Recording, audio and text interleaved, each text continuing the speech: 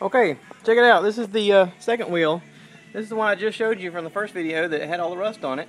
And look, I use that steel wool. Looks nice and clean, don't it? Pretty nice. Yeah, I got two wheels done.